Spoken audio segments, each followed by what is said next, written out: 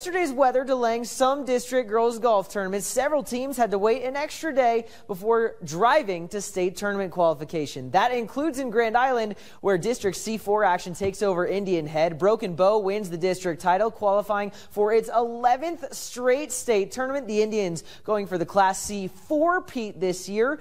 Meanwhile, Minden qualifies for state closely behind at just 2 strokes back, and GICC wins third and the final state spot from the district.